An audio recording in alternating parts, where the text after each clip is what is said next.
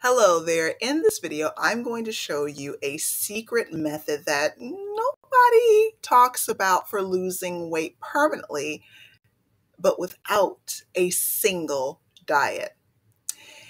Now, if you're like most people, you probably tried dozens, perhaps hundreds.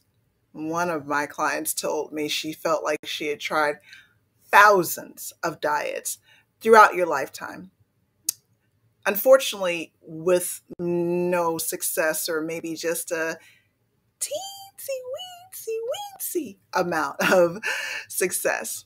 Now, the reason why most diets fail is because they're not sustainable in the long run.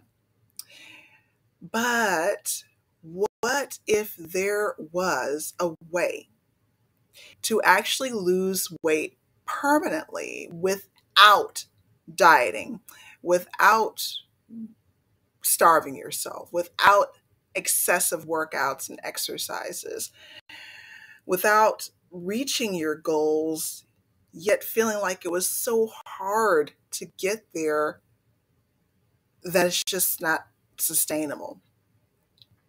Well, there is a way, and I'm going to show you how it's done in this episode of the Dr. Grant Show. I'm going to be covering the following 3 topics. Number 1, dieting alone is not the answer. Number 2, there is no one-size-fits-all solution to weight loss, but we're going to discuss what your options are. Number 3, focusing on your mental health, not your weight, is actually crucial for lasting success. Let's go. So before we begin, let's talk about the fact that for those of you that have tried and didn't succeed the way that you expected in your diet, or you tried and, well, you succeeded, but then kind of fell off the wagon, I want to let you know that you are not alone in this. And it's because certain things are broken. We're approaching dieting and weight loss from an old mindset, an old blueprint. The calories in, calories out model on its own is not sustainable. And there are reasons why. It's because we're not taking a behavioral-based psychological approach and intertwining it into what your desires are and how your life specifically operates. And because everyone is different, has been raised in different homes, your values and your belief system is going to be different. That also means that whoever you're interacting with at work, the people that you get along with, perhaps their values and belief systems mesh with your own. For people at your job that are really causing you to crave sugar or crave salty chips and crackers, you're clashing. You're going against company culture. And it's because your values and belief systems aren't aligned. And this is causing stress. This is causing you to derail and go off your diet, either through the stress alone or due to lifestyle changes. How many times have you swore you were going to fit that workout in, but then something happened and you had to work late on a project and all your energy was sapped and drained? The problem is many of us are turning the volume down on who we are and what we need just in order to agree or to avoid pushing people away. The only problem is that over time, we push ourselves away. We push ourselves away from our health. We push ourselves away from our dreams. Now, your body and your mind loves you. It is always seeking homeostasis. It doesn't care about your expanding waistline in order to achieve it. And for people that are emotional eaters, food addicts, people that struggle with obesity, your challenges are more on the outside because your coping mechanisms deal with food. And the irony is, of course, you need food to live. But when it becomes your coping mechanism, it gets overindulged in without the right tools to help you regulate your neuroenergetic biochemical makeup. Number 2, dieting alone is not the answer.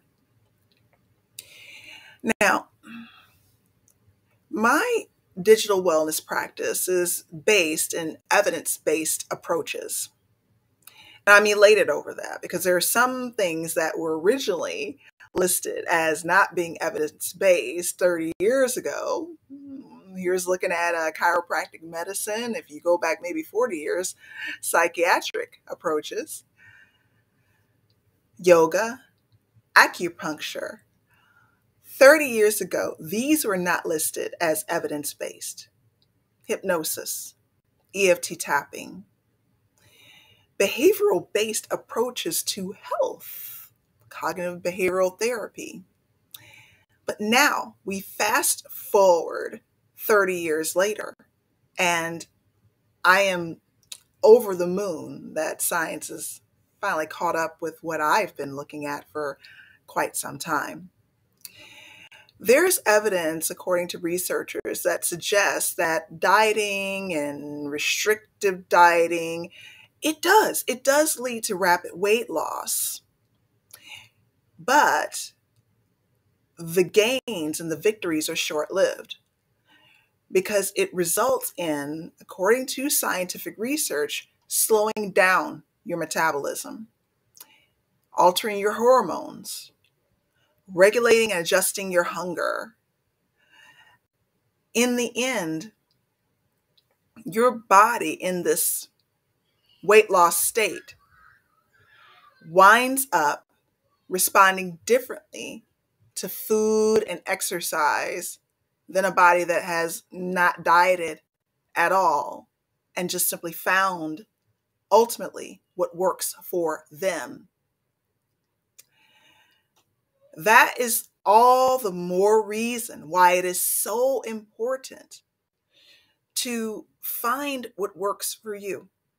Find out what your triggers are. Find out why your body keeps craving certain foods. When you take one bite of something, what is it about that specific food that's causing you to take more than one bite, to take 2, to take 10, to eat the whole bag or the whole box?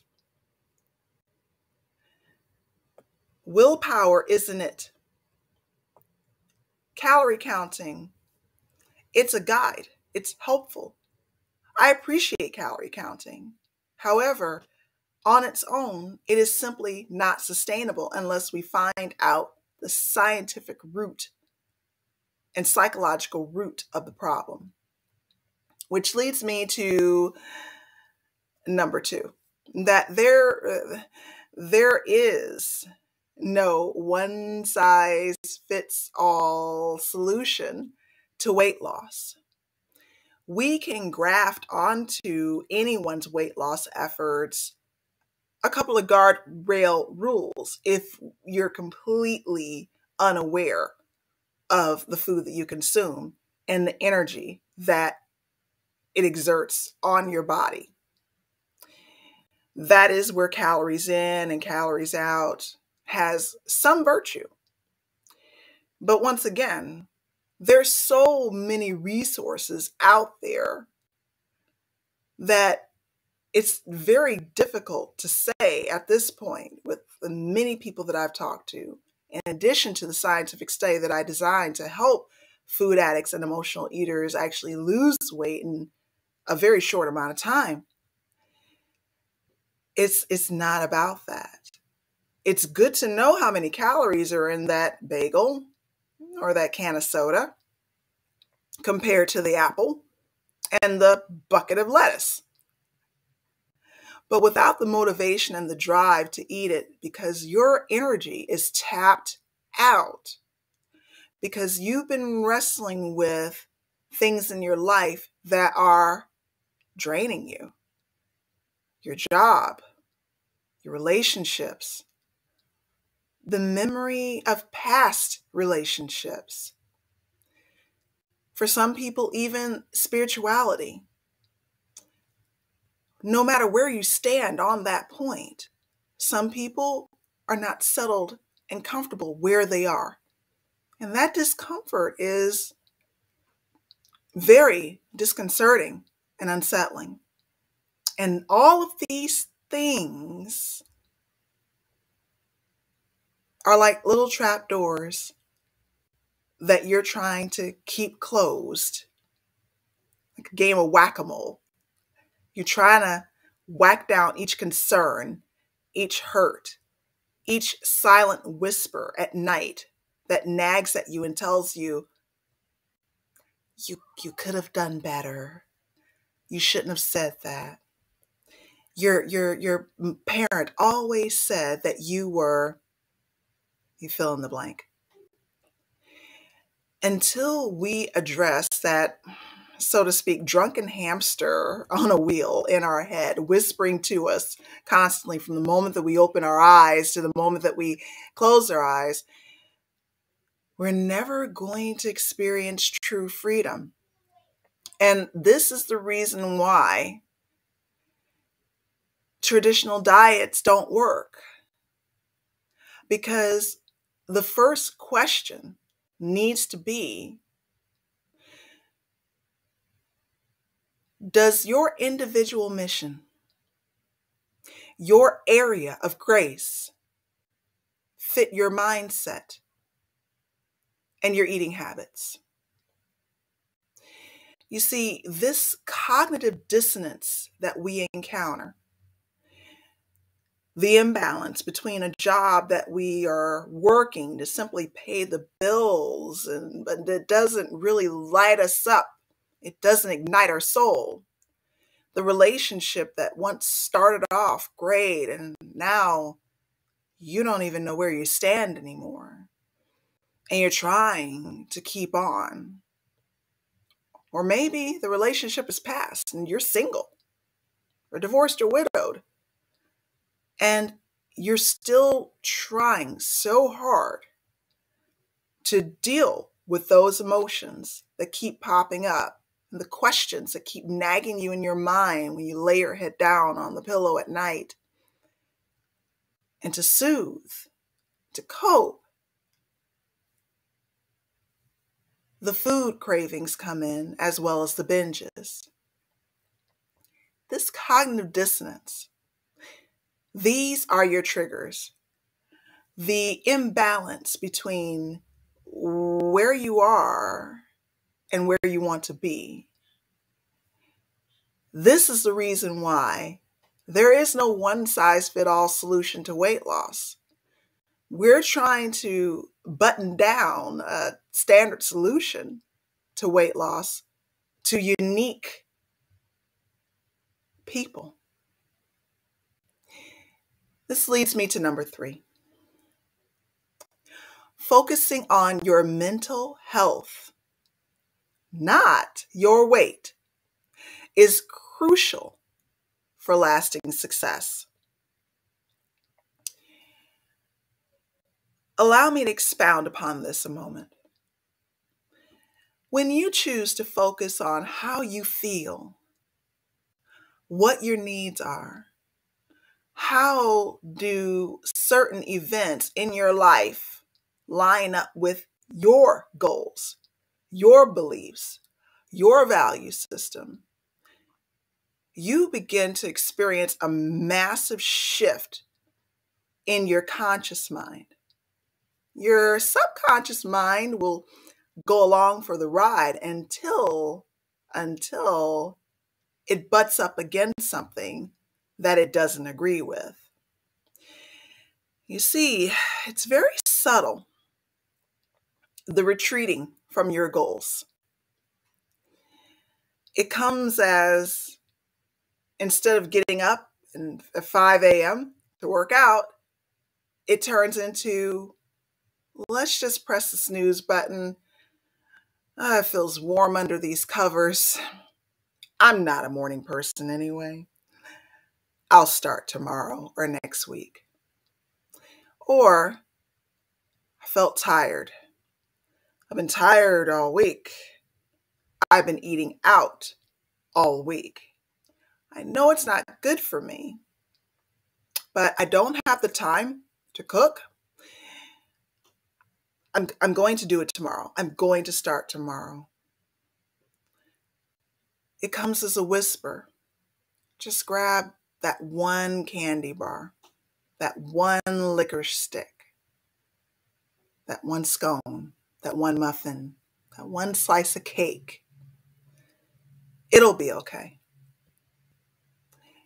But then later on, you're still having another one of the one, or two of the one, or another chip, or another cracker. When you become more aware by awakening the guard at the gate and the door of your mind, it's almost like that wonderful trilogy where the wizard says, "You shall not pass." That's the first step. Becoming aware of, number one, what are the circumstances that are causing your mental health to wobble and waffle? What's causing you to retreat from your goals when the number on the scale doesn't line up to your expectations? How many times have you thought you were doing so good and you hop on the scale and it's like the scale, I can almost imagine it whispering, "You've been doing not as good as you thought."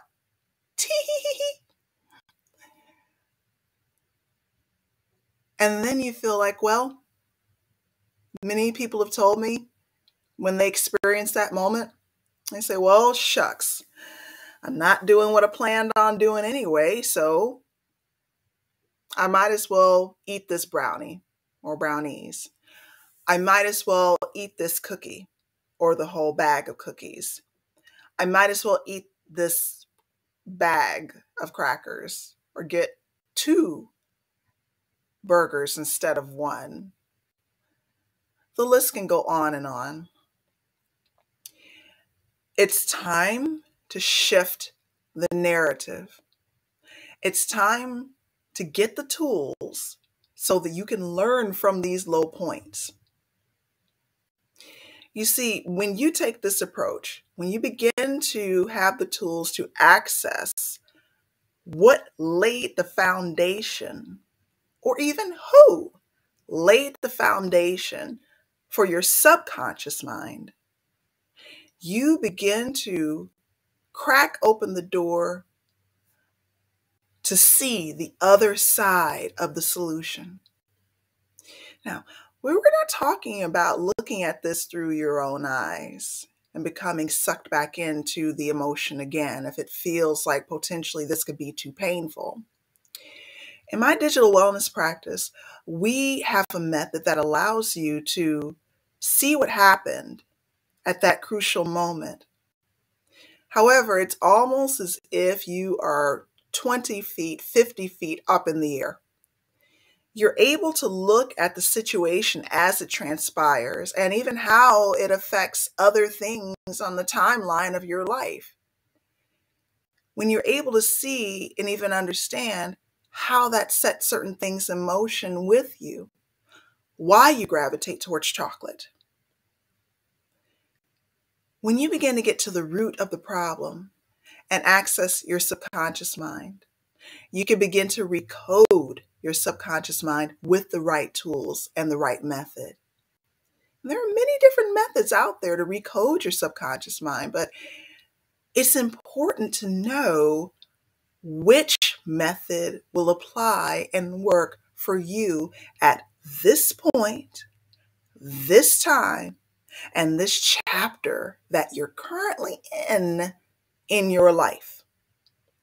Only working with a qualified specialist can help you get there. You see, once you understand your neuroacoustic code, once you understand your biochemical individual approach and signature, every step that you take through your fear, through your confusion, redefines and frees you. It gives you armor. You become battle tested. When you access the subconscious mind, you push past your fears. You push past your confusion. You also begin to see the real reasons for not meeting your health goals consistently. You begin to use this. You begin to see how you were impacted. Imagine that. Imagine how your world would shift if you were able to actually see how you were impacted. Prune that neuroacoustic and energetic attachment to it. Take what works for you and leave the rest. Step on those reasons for not succeeding on your way to creating your legacy. When this happens, you also begin to learn what your true value is. Not just to yourself. You begin to learn your true value in relationships so that other people can learn to treat you how you deserve to be treated. You upgrade your relationships. You show up more powerfully and confident and calm at your job. You're certain of yourself. Concepts that previously eluded you because the veil has been lifted from the confusion of your life. You've lifted the shame. You've lifted the guilt. You've lifted all of that. And your whole world begins to open up. Everything becomes more vivid because you are now able to see your true possibility. All right. So if you're someone who's tried to lose weight before and failed, then perhaps we should have an interesting conversation. Over 80% of dieters and their efforts to lose weight usually fail.